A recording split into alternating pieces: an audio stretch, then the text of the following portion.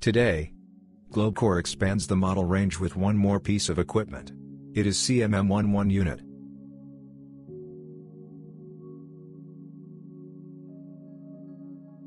It is designed for degassing and dehydration of electrical insulating oils, as well as for removal of mechanical impurities therefrom. The unit may be used for heating the oil-filled electrical devices with hot transformer oil, as well as for vacuumizing them.